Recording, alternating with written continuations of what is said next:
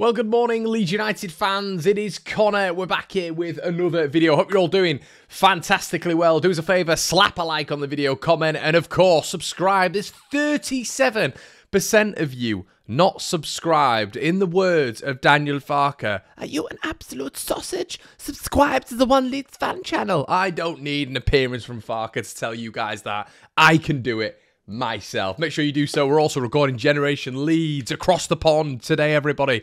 Really would appreciate your support. Joe has just interestingly just messaged me with the memories on Facebook that he's had, and it was the playoff second leg derby preview with Joe. There you go. Is that a bad sign? But listen, everybody, we're here to chat a bit of transfer news. We're going to be getting into the rumour mill over the summer period, which I'm absolutely ecstatic for. You guys know we try and make a little bit of a show of it. It's entertainment, it's funny, and we've got a lot of really exciting things coming up on the channel. Now, listen, I need a little bit of help from you guys as well. If anyone knows anywhere where we can get some studio space, let me know. I'm talking podcast, yeah? I need you guys to connect me up. We need some sort of movement on that front, and I'd really appreciate if you guys do that. Thank you so much. Let me know. Facebook DMs, Insta DMs, whatever, Twitter, email would be ideal. If you've got any podcast studio space or know anybody who has, let me know. Really appreciate it, everybody, because we are getting charged a lot of money by and getting quoted a lot of money by studios that we just can't simply afford. So thank you. I'd really help. That'd really help me out. So anyway, let's get into today's transfer news. So what do I want to speak about today? I wanted to speak about Matt O'Reilly. I wanted to speak about Kenny McLean. I wanted to speak about Crysencio Somerville. And these are the main three that we're going to be speaking about today. Why, Connor? Well, because there is more rumours circulating around at this moment in time that if Leeds United aren't to get promoted, Daniel Farker is going to look again to go for Kenny McLean. Now, let me give you a little bit of insider on what happened with Kenny McLean. Daniel Farker came into Leeds United and he wanted a midfielder. He wanted someone with a little bit of experience. Makes sense as well. Now he spoke about Massimo Luongo. Makes sense now he's spoken about Sam Morsey, as in the midfielders that he would ideally want at this stage of the season in terms of experience. And Daniel Farker's number one option in that midfield was Kenny McLean. Apologies yesterday, everybody, for calling him James McLean about 900 times, but I did that. Sometimes I get a little bit confused. Maybe it's the Irish connection. But yeah, Kenny McLean. I've mentioned to Chris Reeve about 3 or 4 years ago that I absolutely love Kenny McLean. I think he's a really, really decent player. Always been a good operator. Don't know why, but he's always reminded me a little bit of John McGinn in terms of his explosiveness at points in his career, and he's got a wand of a left foot, and I've just always thought he ticks over that midfield space really, really well.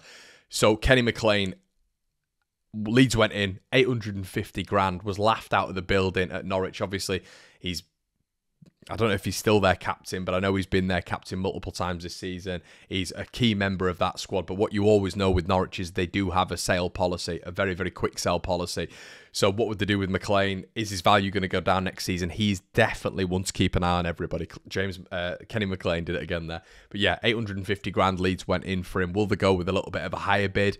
Maybe in the summer to get a bit of experience through the door. It looks like Daniel Farker does want that, and he's mentioned that.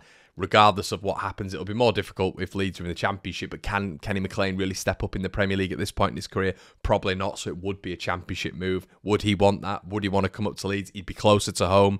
Who knows? We'd have to wait and see on that one. But keep an eye on Kenny McLean if we are to remain in the Championship. Next one, everybody, Matt O'Reilly. Now, this is going to be a bit of a Premier League move because Matt O'Reilly, there's constant rumours around him going to the Premier League, essentially. Obviously, he's formerly of MK Dons as well, but going to the Premier League from Celtic. Leeds were highly interested on the last day of the season. Obviously, Luis Sinisterra moved on, and Leeds apparently went to Celtic, said, look, we'll offer you, I think it was 10 to 15 million quid. Celtic said no, but he has a keen interest on moving to the Premier League. And obviously Leeds were one of his main suitors. I think it was Leeds and Crystal Palace who were looking at him. Palace look a little bit more assured in that midfield area. We're going to speak about them in a little bit as well. But Matt O'Reilly is someone to definitely keep an eye on if Leeds get to the Premier League. He wants to move down south, according to multiple sources, and Leeds United were the front runners for his signature. What a magnificent signing that would be. And that's the difference between going up to the Premier League and the Championship. Championship, with all respect, Kenny McLean. Premier League would be someone like Matt O'Reilly.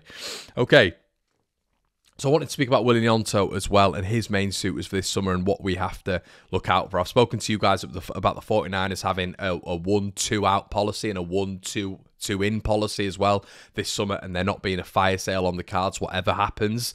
Willian Gnonto is mustering up interest from Crystal Palace. Apparently Palace is going to be one of the clubs that, depending on what happens with their wingers, obviously Elise and co, Raksaki as well, is someone who I would look at in terms of Leeds bringing him the other way. Obviously, he's been on loan at Charlton's, done really well.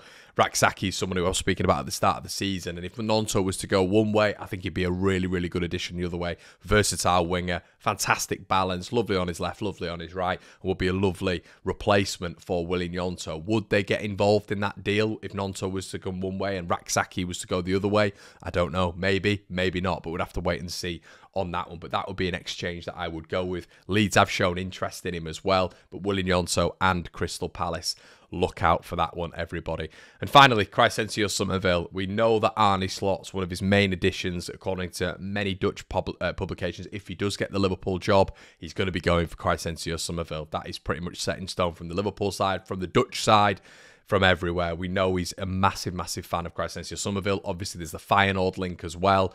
So that's going to be interesting to see what happens at the end of the season. Regardless, Leeds going to get to the Premier League and Liverpool are going to go for him anyway. Can they even keep hold of Crysencio Somerville in the Premier League, Leeds United? But Arne Slot, it looks like he's one of his main targets. But there have been another two clubs also thrown into the mix, which I think will struggle in terms of valuation. But Napoli and Juventus both also are looking at Crysencio Somerville and want to add him to the roster. Three top clubs, three clubs that we expect to be in for one of the best talents that we've had at this club in a number of years. And what I would like to say, everybody, once again, is that I've seen multiple things on social media, once again, about Crysencio Somerville now not getting involved with the photo. Now not getting involved with the photo in front of the Leeds away fans, just because he was stood a little bit far behind the team clapping the fans. Guys, can we not demonise one of our best players, if not our best player? We've done it with Rafinha. Can we please stop doing this as a fan base? Because you all know there's a massive potential that he might be going in the summer. If Chris Somerville turns up in the playoffs, Leeds win the playoffs. Stop being such weird fans and stop trying to create this mad narrative. Because as someone said on Twitter, if it was Dan James, if it was Liam Cooper, if it was Luke Ayling at the time, if it was one of those players who you've all got favourites and, you know, a lot of them roll on from the Bielsa years, which I kind of understand, but it is a little bit sentiment FC with certain players, you wouldn't be saying anything. You really wouldn't be saying anything. So can we please stop doing this? Let's stop doing this. Let's stop demonising and vilifying players for no reason whatsoever, just because you all know that there's a likelihood that he might be leaving in the summer. If he turns up, then if he turns up in the playoffs, we go up. But also, he's been our best player this season. Get a grip. Guys, it's been an absolute pleasure. Head on over to the Patreon. Also, merchandise is available. Link in the description below. Get involved. 10% off your second order. But also, we're going to be doing giveaways, more exclusive giveaways on the Patreon as well, but also on this channel as well. So make sure you're staying in tune with Back 4 X1 Leeds. It's well worth having a look, everybody. Make sure you let me know about the studio space and also a little bit of something that I put out on YouTube not long ago, everybody. I'm going to be doing something in Bilbao very soon. If you guys know anybody in the Basque region who is a Bilbao fan who will be willing to talk football, let me know in the DMs once again. Guys, it's been an absolute pleasure, and I'll see you in a bit. Cheers.